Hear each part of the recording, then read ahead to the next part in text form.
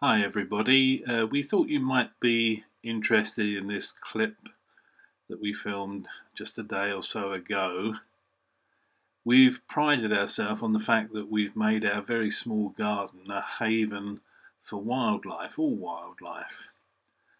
And over the last few months we've seen a hole developing in our meadow patch, which we've got wildflowers planted in. And we tried to catch an image of whoever was digging it, but we failed miserably. And then one morning we were watching out of the window and we saw the culprits in plain sight of day. It caused us a bit of a problem. We thought about it and were we going to open our hospitality to a rabbit warren in our very tiny garden? But anyway, we decided that we would, and that the next day we would put out some hay for them to collect for their bedding.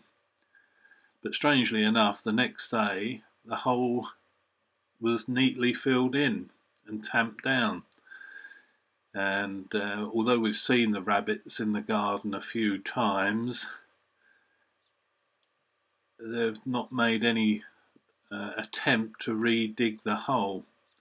And I've left this particular bit of the rabbit collecting bedding just to show you how much she's carrying.